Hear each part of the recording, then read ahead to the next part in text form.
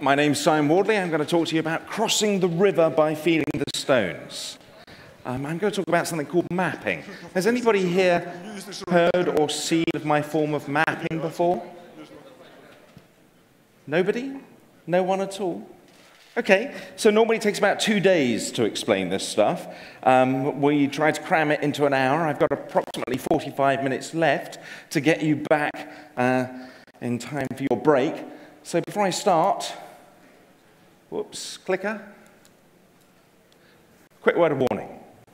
I'm a scientist by training, which means I like graphs. This is a graph, the level of audience pain, that's you, against the number of slides given in an hour, now 45-minute presentation. I reckon there's a safe limit of about 90.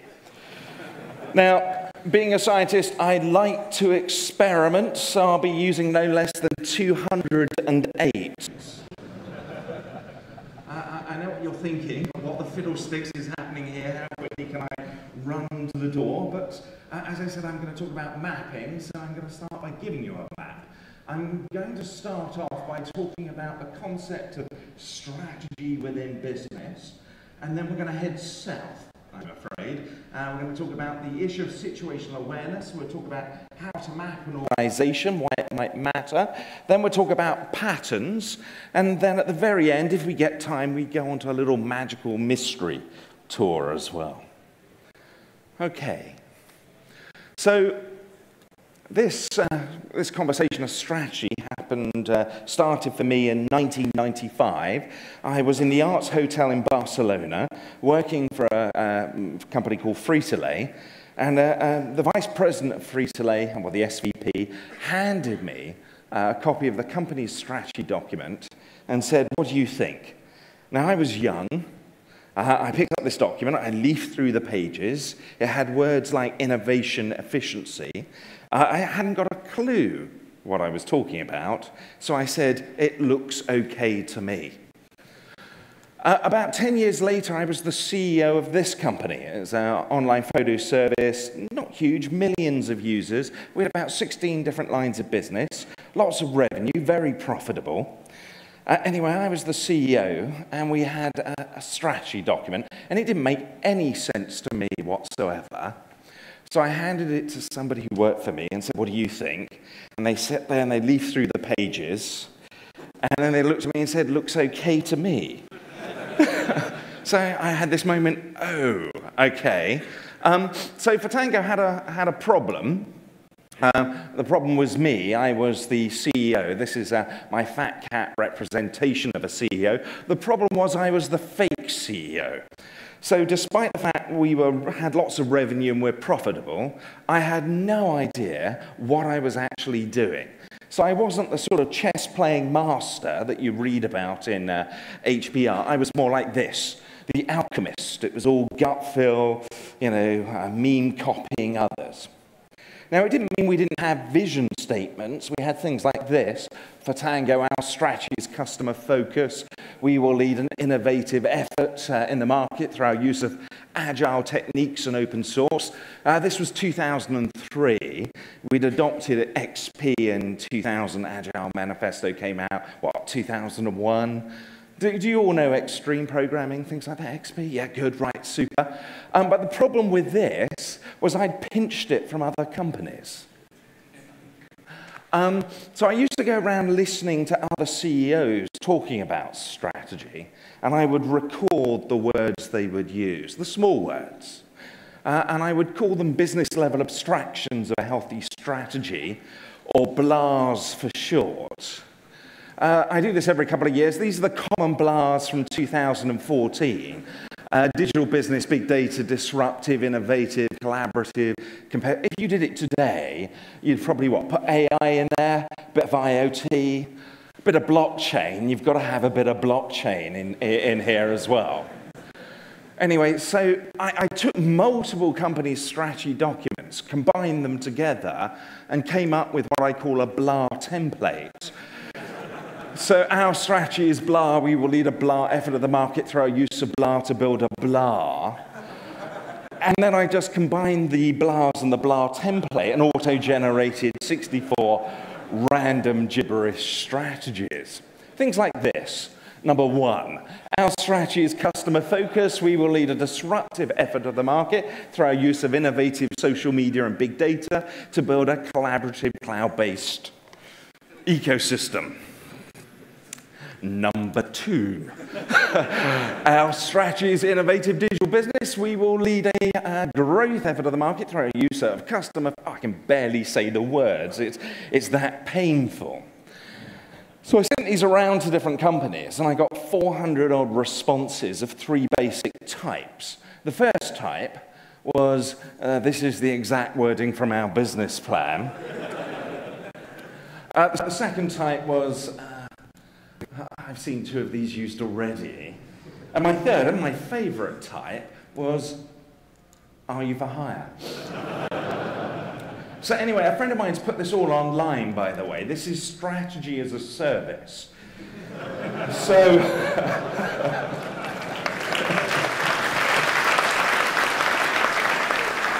so if you ever need a strategy, you just type in the URL, and it will automatically generate you one. This is from a few days ago. Our strategy is collaborate, based on nothing whatsoever.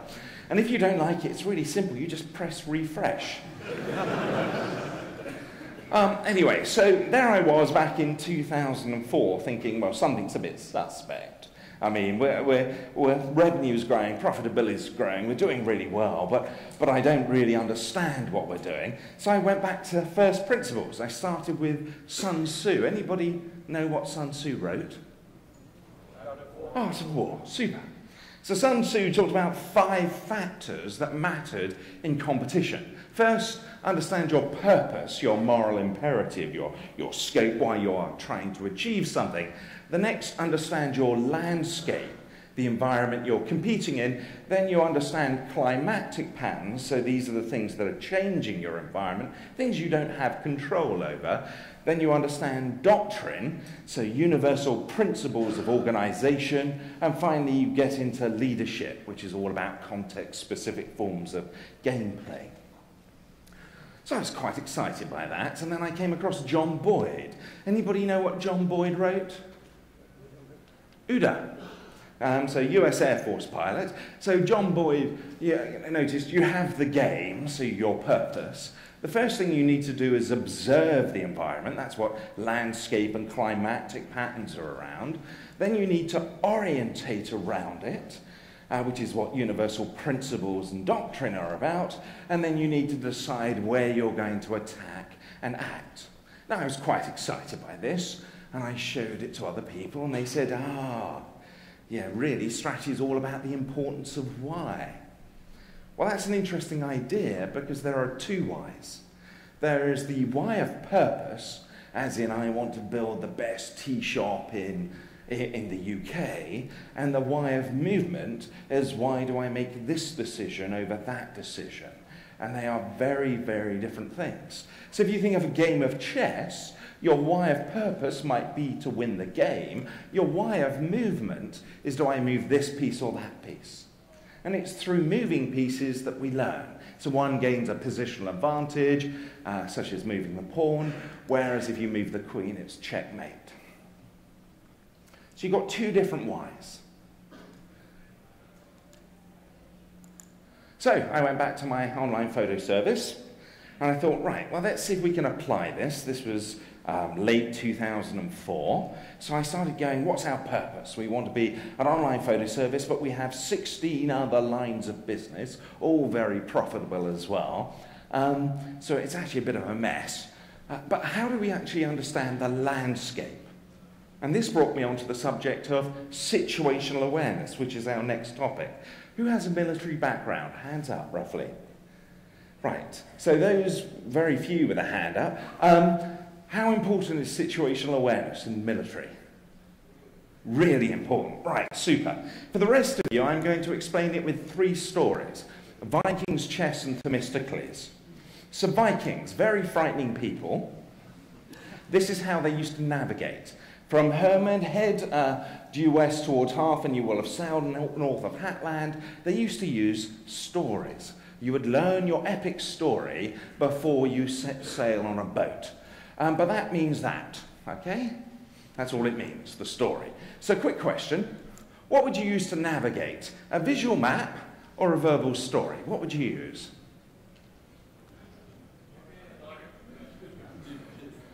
I can't shout out. GPS, I know that's just an advanced form of visual map, isn't it? So would you use a map or a story? Maps? Maps, stories? Really? Okay, fine. Okay, so next example is chess world. I want you to imagine you live in a world where everybody plays chess, and how well you play this game determines your rank in this world. But no one's ever seen a chessboard.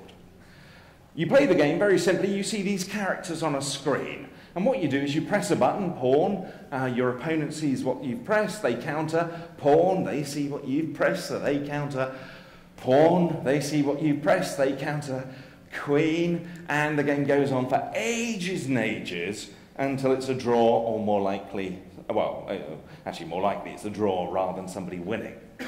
Now what will happen is after hundreds of games, if not thousands, if not tens of thousands, we will take these sequences and stick them into our big data systems and come up with secrets of success. So if you press king, I should respond with knight and rook. And we'll write books on the secret of the queen, the secret of the knight, etc., etc. If you don't believe me in business, this is my favorite Harvard Business Review article. It's from November 2011. It's how earlobes can signify leadership potential. It's all about the phrenology of management. So I don't know if you go around measuring CEO earlobes. I always think it's a bit of a laugh anyway. So, well, anyway, what will happen is one day you're going to play a game of chess against someone who will see something magical. They will see the board. So you've been playing the game for 20 years, you've got all your secrets of success and big data systems. They've been playing for a couple of days. So you'll press pawn, and that pawn moves, they'll counter, pawn, you'll counter, pawn, they'll counter, queen, and you'll have lost. And the first reaction you'll have, other than what the fiddlesticks happened there, is to write down their sequence as though it's some sort of magic secret of success. How's that going to help you?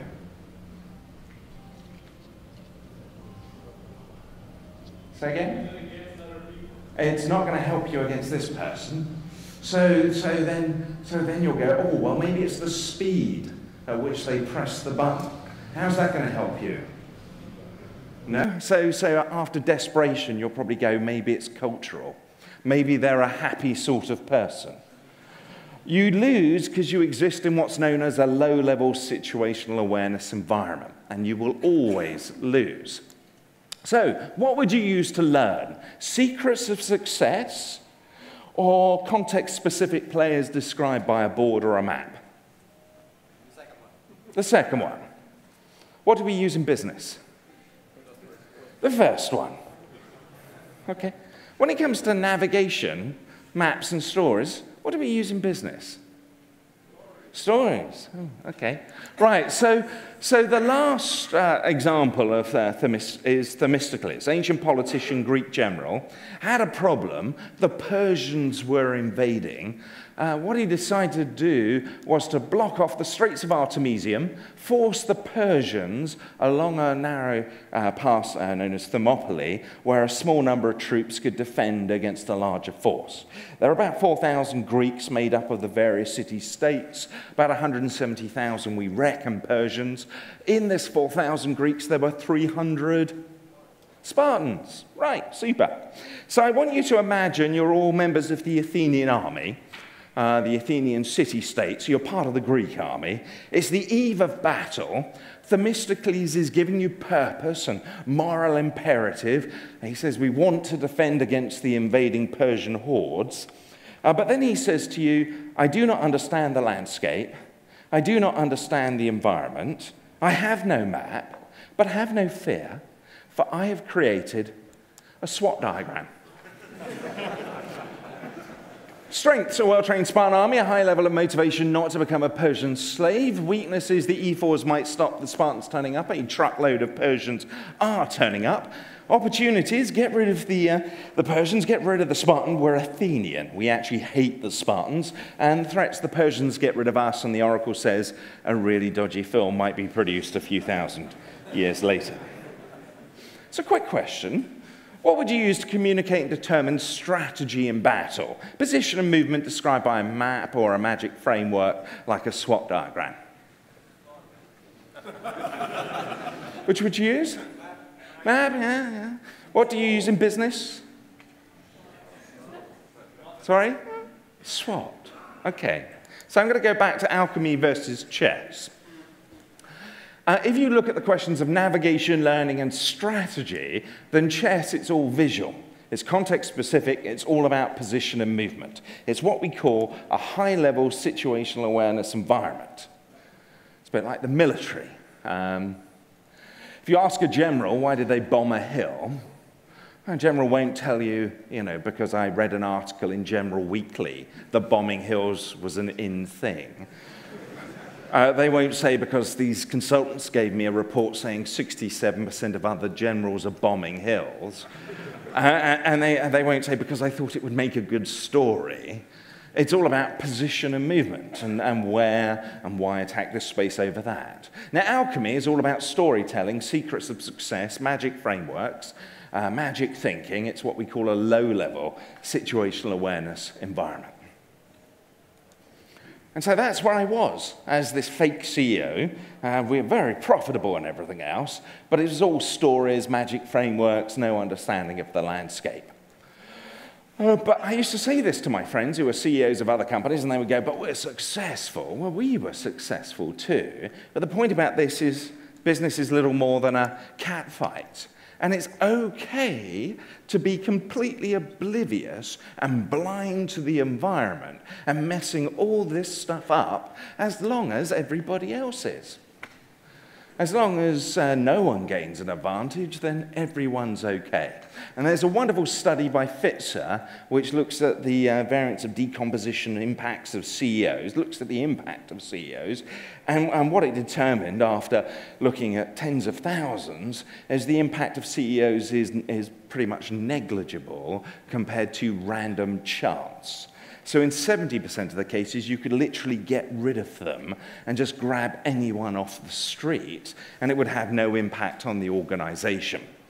Now, it's not a very popular study, but I think it's a great piece of work. Anyway, at this point, people get really angry with me and say we're not stupid. I'm saying understand the difference. I'm not saying people are daft. The problem is we don't have maps. So what is it about a map that makes it so useful? Well, maps have certain characteristics. They are visual, they are context-specific. The battle at hand, this is the Battle of Thermopylae, not the Battle of Waterloo. You have the position of pieces relative to some form of anchor. In this case, the anchor is a compass, so this is north, south, east, and west of that. And you have consistency of movement. So if I want to go from Athens to Thebes, which way would I go? Northwest. You wouldn't suddenly discover that one day that Thebes is south. Okay, but then people say we have maps. Well, I had things like this, systems maps we called them. Anyone seen a diagram like this?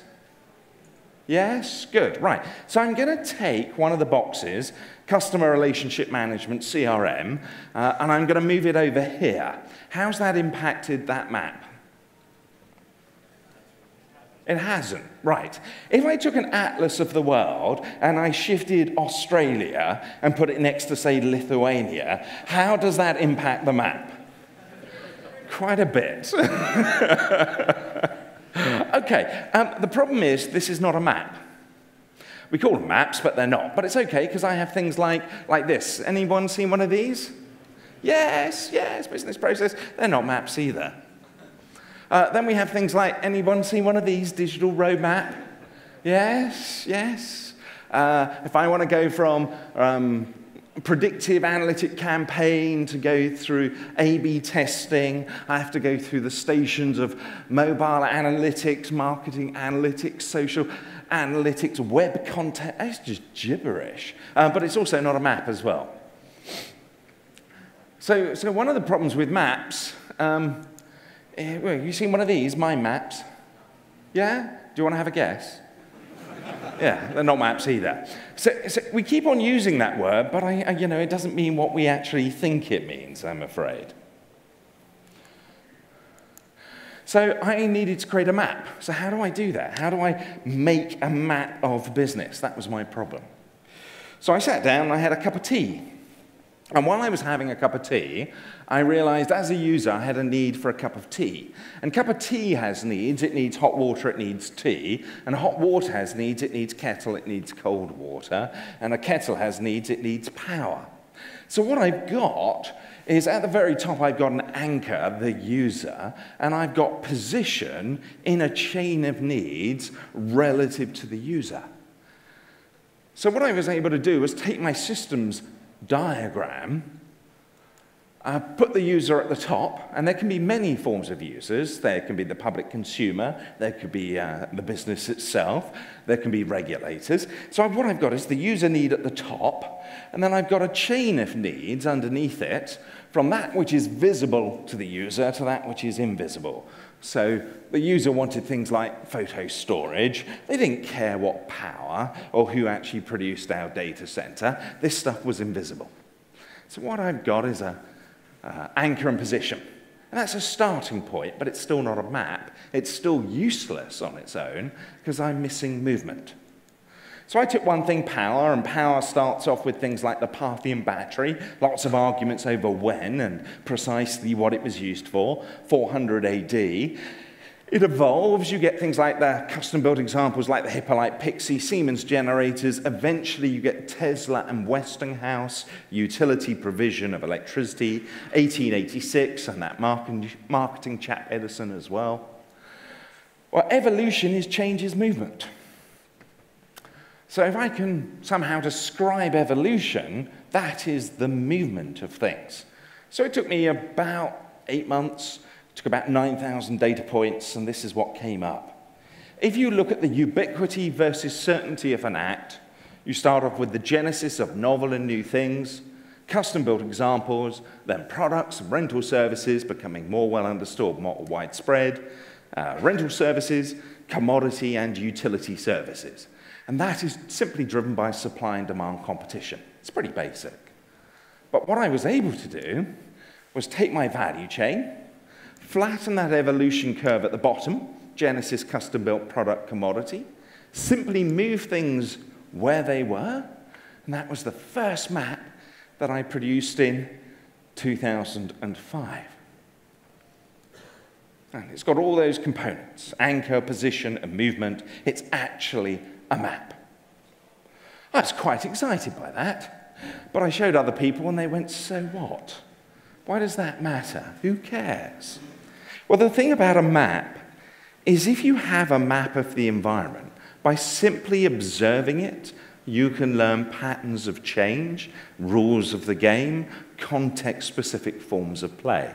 And that's what I'm going to show you with patterns here. I'm going to start off, you've got your purpose, you start getting a map so you understand the landscape. You start with climatic patterns. So these are the things that can impact your environment regardless of what you want to do. The rules of the game. The first one you discover is everything evolves. Doesn't matter whether it's money, penicillin, computing, electricity. If there is supply and demand competition, it shifts from left to right. The second thing you discover is characteristics change.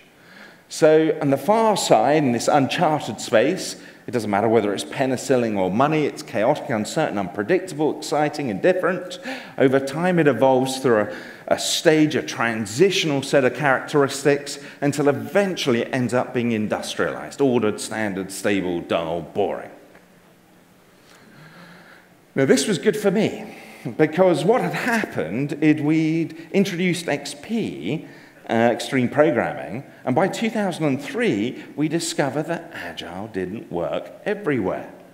Turns out XP, very lightweight, test-driven development, those sorts of mechanisms are very strong in this uncharted space because you're reducing the cost of change.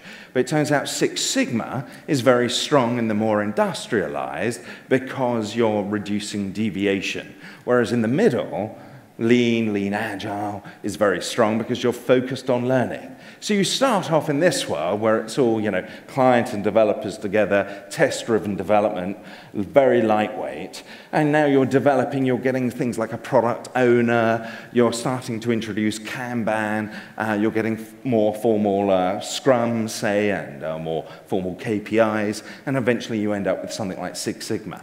So what you learn is there's no such thing as one size fits all. The next pattern that you learn is as things evolve, they become more efficient, they also enable higher order systems to appear. So things like electricity enables radio, lighting, television. Of course, that's all in this uncharted space. So it increases the speed at which we can build, but it's still highly uncertain. That's an effect known as componentization, Herbert Simon's theory of hierarchy. The more evolved the underlying components are, the faster it is for us to build higher order systems. Right, the next thing you learn is that higher order systems create new sources of value or worth. They're uncertain. You don't know what's going to be successful. Is it going to be the box in the corner of the room with flashing pictures, or is it going to be the refrigeration blanket? What's happening is as things evolve, they expand the adjacent possible, but it's all highly uncertain. These higher order systems, of course, evolve as they go along. So what happens? Path-in battery enables computing, that enables databases, enables AI. So what you get is a value chain which is constantly moving in this landscape. Has a past, has a future. The next thing you learn is the Red Queen. You don't have choice. So if you're competing against others and one evolves, they get the benefits of efficiency, speed, worth. So it's more efficient and more easily able to create new higher order systems, more access to value. They create pressure on you to adapt. As more adapt, you have no choice over it. You have to change. So you learn there's no choice over evolution. And the next thing you learn is we have inertia because of past success. So if I take somebody like Blockbuster, Netflix, who was first with the website? Blockbuster, who was first with video ordering online? Blockbuster, who was first with experimenting with video streaming? Blockbuster, who went bankrupt first? Blockbuster, they out-innovated the market. Why did they go? What took them down? Any ideas? Stores, what is it about stores that took them down? It was late fees. Do you remember late fees? Total silence. Do you remember video cassettes? Okay, so in my age, we used to have these things called video, anyway, it doesn't matter. They out-innovated the market but lost. All right, so the point about this, and there are 31 common economic patterns of which most people are oblivious to the majority, you can use them to anticipate obvious forms of change. So in 2005, we had our map. We knew things like platform compute was going to a utility. We knew we'd have inertia. We knew it would enable higher order systems. And the point about that is it gave us multiple points that we could actually attack. Did I want to build the world's first compute utility platform as a service, or maybe build something on top of those as they developed, or maybe I want to differentiate with my product? Okay, now this brings me to doctrine, which is our second form of patterns that we have. So these are universally applicable principles regardless of context. So this stuff works everywhere. You have a choice over whether you want to do it or not, but it's a good idea to do it. So it's a bit like flanking versus firing. Flanking is context specific. You only flank an opponent when they're at a certain point. Firing, or knowing how to fire the gun, is universally useful. i.e. in the middle of a battle, you don't want to turn around to your soldiers and say, look, you better go off and learn how to fire the rifles now, because we now need to use them. It's a good idea to have done that before. So these are all the universally useful. So I'm going to start with the Emergency Services Mobile Communication Platform, infrastructure for communicating ambulances, fire, police. So the first problem, actually I'll go back a slide, is when I asked them what's the user need, people would go point to a 300-page specification document and say it's somewhere in there. So what they did is they spent a morning, they started mapping. They first start with the user need, that's the stuff at the top, and that's the first bit of doctrine that's useful, know what your users actually want. The second one is actually to understand the details. So, which is what they did, is they mapped it out, understand what components are involved in making this stuff happen. Okay, so the next bit of doctrine is once you start having maps, so police, immigration, borders, you can share them, we start to discover that we have duplication within systems. So often we build profile diagrams because we find we've got 6 user registration systems, 5 are a commodity, 1 somebody's custom building because no one's ever built user registration before, and so what you start to discover is bias. How many of you have got a development background? Hands up. How many of you have built user registration? Hands up. Right, how many of you have built user registration more than 5 times? Hands up. Okay, quite a few. Okay, it's pretty common, actually. We like rebuilding exactly the same thing over and over. If you think government is bad, the worst duplication I've ever found in a government is 118 workflow systems doing the same thing, registering prisoners into prisons. We've rebuilt that 118 times. The private sector always, it shows government up. When it comes to waste and bias, the private sector is a master. In terms of, I've got a bank with 1,000 risk management systems. So they're sitting there complaining they can't innovate because they've built risk management 1,000 times. I've got a pharmaceutical company, 380 teams building enterprise content management systems. They had a, oh, there's a nice echo going on. Can you hear that? Okay. Hello, hello. Sound, echo. So they had a global architects meeting where they realized they had 350 teams building enterprise content management systems. And one of the global architects said, don't worry, I'm building the global enterprise content management system. To which one of the other architects said, hang on, we're doing that. They had 5 global efforts. Anyway, so duplication, waste, if you think it's bad in government, private sector, brilliant, fantastic. Anyway, so what happens? You start removing duplications, that's pretty basic. Then you get to things like FIST, fast, inexpensive, simple, and tiny. Heard of this? US Air Force? No? They used it for building the Marine combat aircraft. That went from paper to combat operations in 18 months, fired its first shot in 19 months. It's pretty simple. What you do is you take your map and you break it down into small components. Don't treat it as one big thing. So think about microservices. They're exactly the same approach. Now, this is how our contract was actually looking, which is a bit of a nightmare. It's a bit of a nightmare because of this, the one-size-fits-all approach. To explain why, I'll talk about use-appropriate methods. If you've got a map of any complex system, HS2, high-speed rail, what you do is you build with agile in-house techniques here, off-the-shelf products here, Six Sigma outsource and cloud services here. And you do that all at the same time. Very basic. The problem with using a big approach, like having a massive contract, is there is no one-size-fits-all across the lot of that. There is no one single method. And the best way of showing this is with this, the self-driving car. How many of you work in finance? Okay, so is it fair to say that a lot of IT is elvish to people in finance? Yes? Okay, so what I'm going to do is I'm taking a self-driving car, a systems diagram for it, and I've translated it into Elvish so that we can all feel like we're part of finance.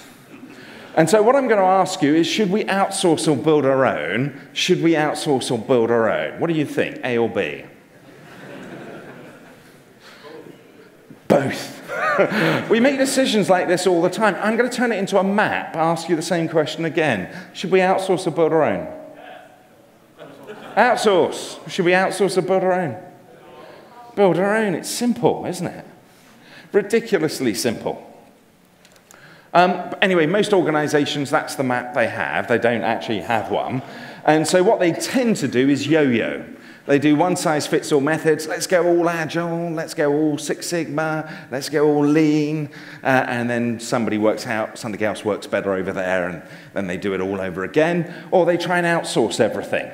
And when they outsource everything, what happens is the industrialized parts get efficiently treated, and the uncharted space incurs all the excessive change control costs because you can't specify it and everything else. And then what happens is you get into a big fight with the vendor. They say it's all your fault because you didn't know what you wanted, you couldn't know what you wanted, but nonetheless, somebody on your side normally goes, next time we need to specify it better. Have you been there? Yes, it doesn't work. It just gets miserable. Okay.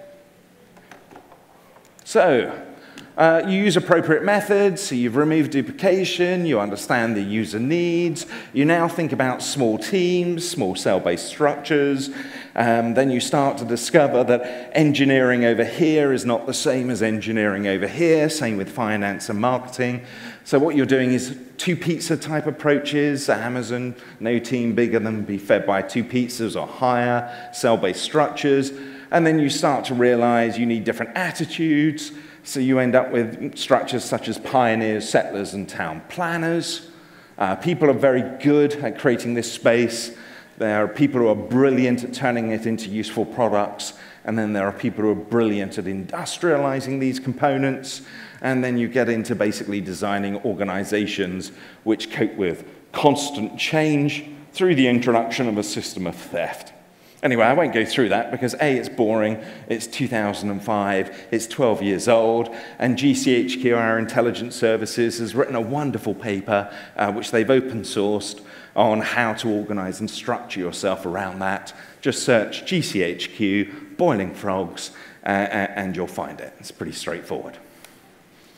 So, we understand our purpose, we start to understand our landscape and environment, we start to understand climatic patterns so we can anticipate, we get into orientating ourselves with doctrine, so we finally, at the end of this, get to the whole leadership bit, which is pretty straightforward. This is all about the context-specific forms of gameplay. So this is the flanking versus firing bit. So you have a map, and you can anticipate where it's going. So you can see there's multiple points that I might wish to attack.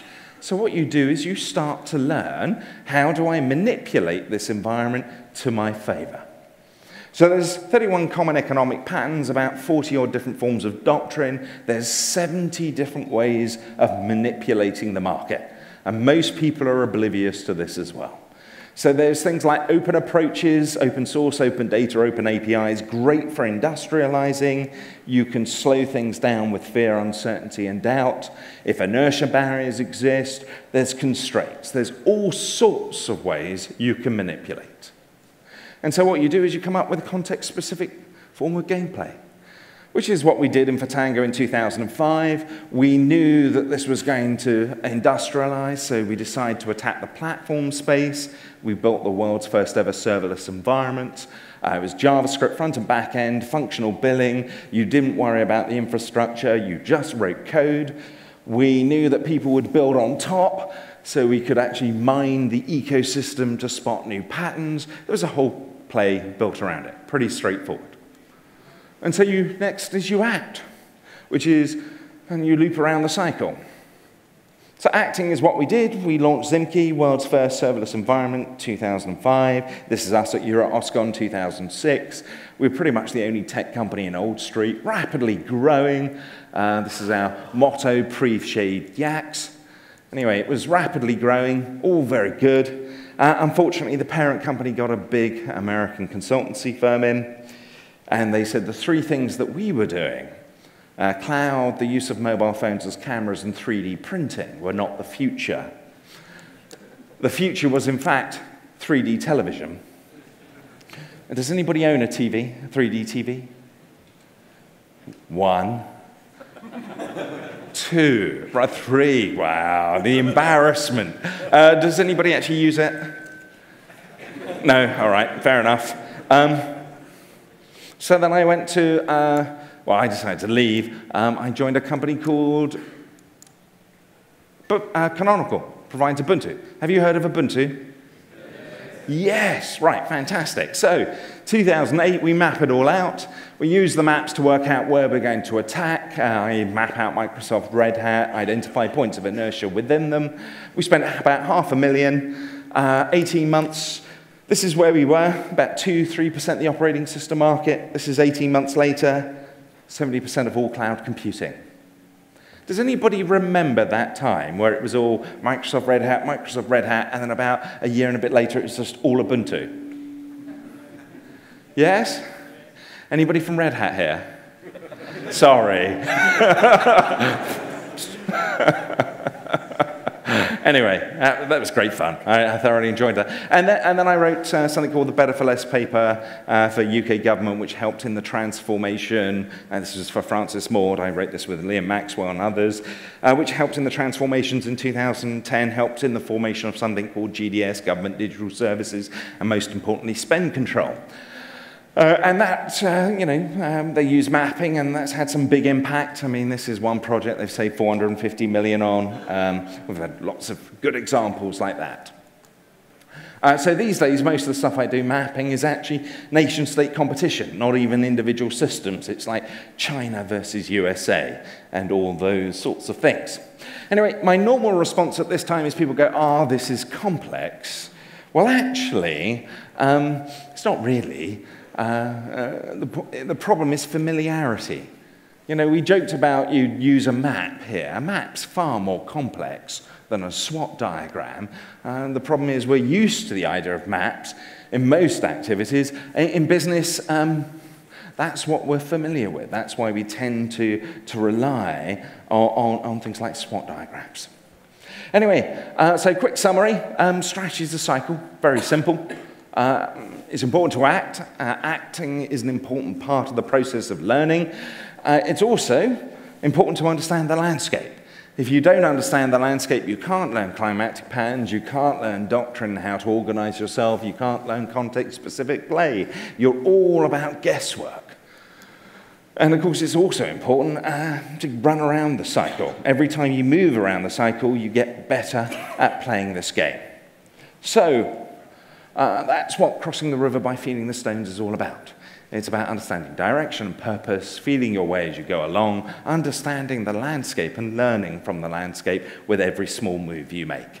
And at that point, I'm going to say thank you and just mention that this is all Creative Commons, has been for over a decade, so please help yourself. Thank you.